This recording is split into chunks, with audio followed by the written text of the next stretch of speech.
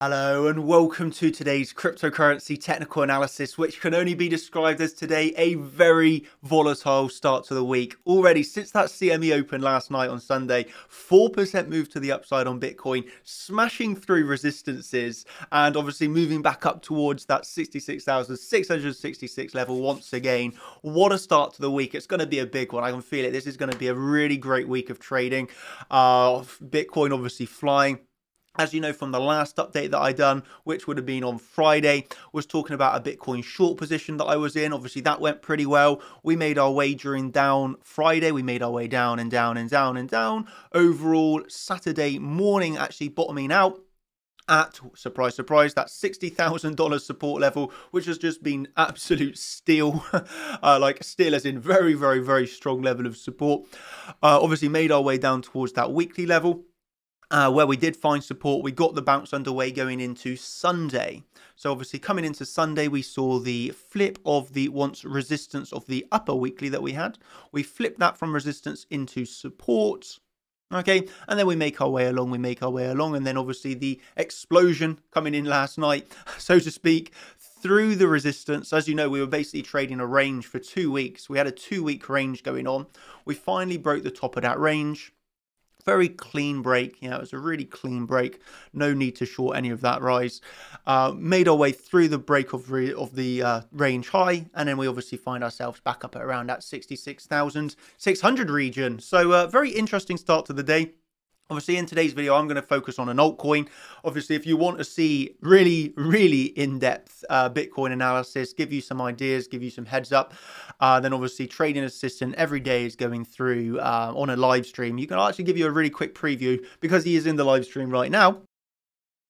Wait, if you miss this entire move, not a problem in my opinion. Anyway, he is right now talking people through Bitcoin in a live stream that's already been going on for half an hour. He goes in depth on the analysis, going through all the levels, helping people with the psychological aspects of trading. Just got a real great analysis that you get every day. That's obviously for the contenders and the champions. So if you want more in-depth analysis on Bitcoin, that's over on the website. For this video, I actually want to cover bits, which even if you do not trade this, by the way, will still be worthwhile paying attention to, because you're going to learn a bit about the Elliott Wave. So I'm going to go through the Elliott Wave count on this. So yeah, it should be interesting for you, even if you do not trade this token. This is obviously the token that's traded over on Bybit. So obviously I am mid to long term quite bullish on this coin, to be honest with you. So what do we see here? As you'll know, if you can remember, we had this one-to-one extension, which was covered in the last public video that I did. Obviously sat there around $2.80.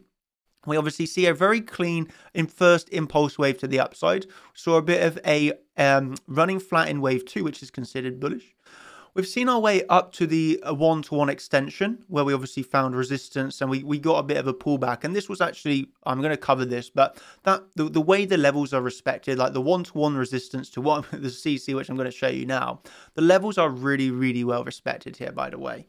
So this is always good. If you want to trade, it's always good to see the technical analysis respected. So yeah, obviously in the end, rejecting from that one-to-one extension. This is a level that we were definitely aware of.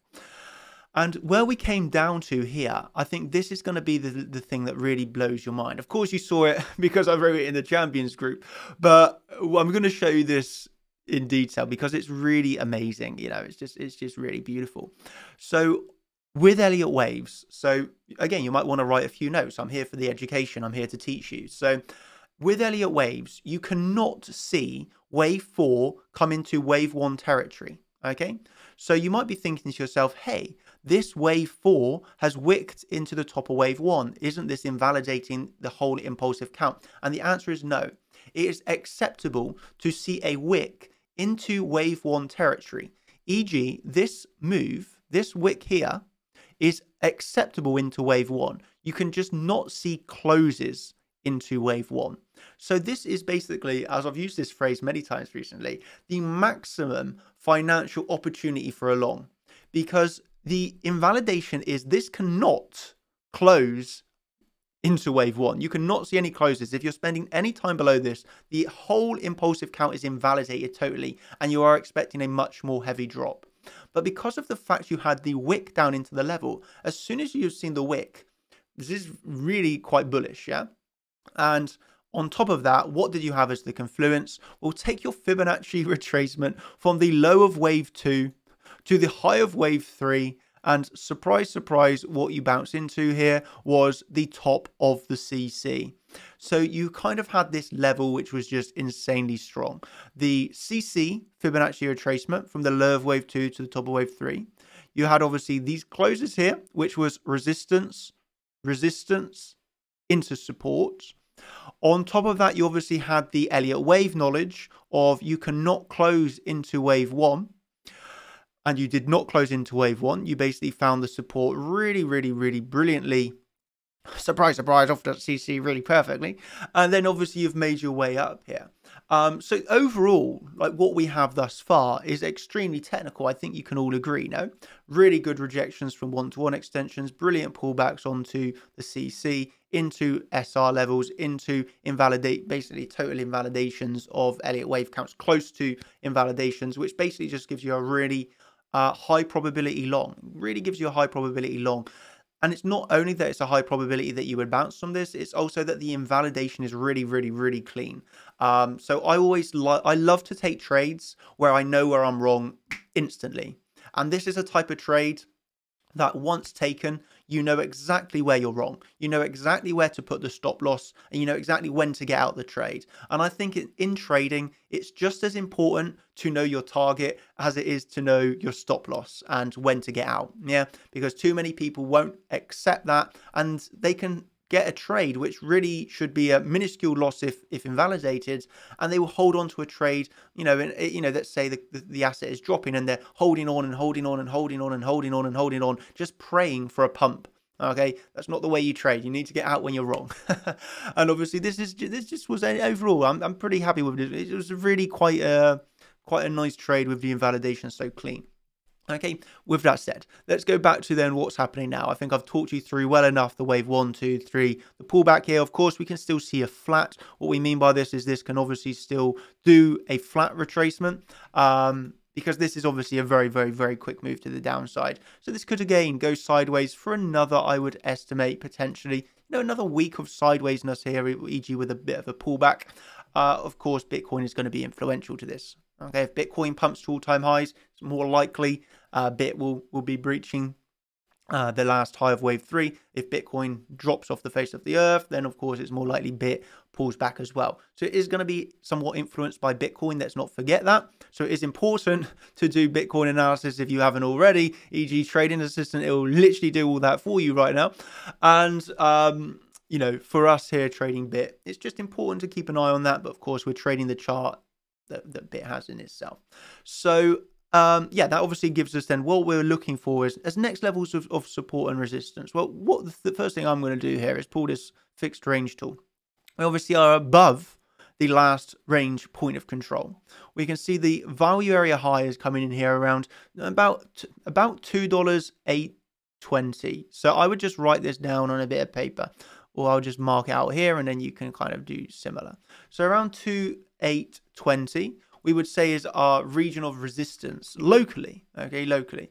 Obviously, that support is 2.2716. We just pull this for all of this profile. Yeah, about $2.70 more or less. Okay, so you have an intraday support coming in there at $2.70. If we come down on a 5-minute chart. Okay, it's currently obviously just in a sideways range, and you will actually see this quite a lot when trading the altcoins, that they do these impulses and then they do actually range sideways for quite a long time. So you could basically just put a parallel channel on this, and you have a very well defined resistance. Again, we're on the 5-minute time frame, but you have a very well defined resistance at $2.80, and then you have a very well defined support at $2.76.